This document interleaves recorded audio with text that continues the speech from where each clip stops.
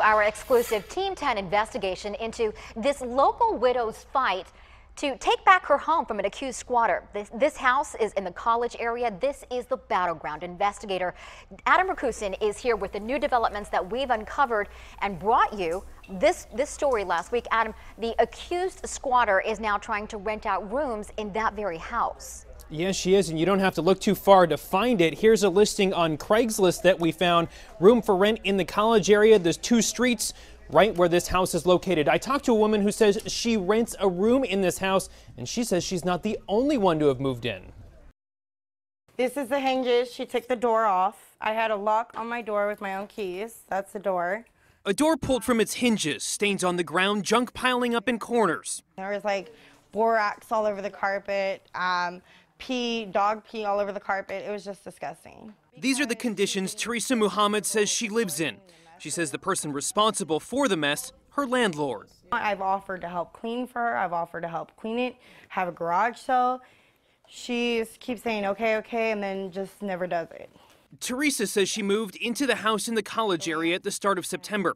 She says she saw an ad on Craigslist for a room to rent and the price was right. The rent would be $450 a month, so I moved in. But last week, Teresa saw this Team 10 investigation. Fran and Alan Breslauer were married more than 60 years. About a woman who she says rented her the room, Cheryl Sherrill. I was shocked. I was shocked, mad, I was angry, I felt lied to, betrayed. Sherrill was a live-in caregiver hired to help 90-year-old Fran Breslauer take care of her husband, Alan, during the final months of his life. When he died, Breslauer told Team 10 Sherrill refused to move out. I think that she's heartless. She's heartless. How can you do that to a 90-year-old woman? Breslauer told 10 News it wasn't long before their relationship went south. Both women filed restraining orders against each other.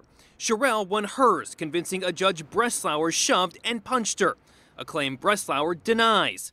A legal war now being waged by both sides. Mom keeps asking, is it over now? And honey, can you fix this? And I have to tell her, no, Mom, it's not over. In fact, it's going to keep dragging out for a while. It breaks my heart to tell her that.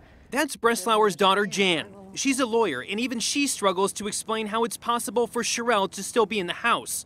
It all boils down to California's complex laws regarding live-in employees, what it takes to terminate those agreements, and how long it takes to argue your point in court. Regardless of the outcome of her mom's case, Jan wants to change the law, so something like this can never happen to another family. If a person gets into a home where they have no right to be there, the law bends over backwards to assume they have a right to be there.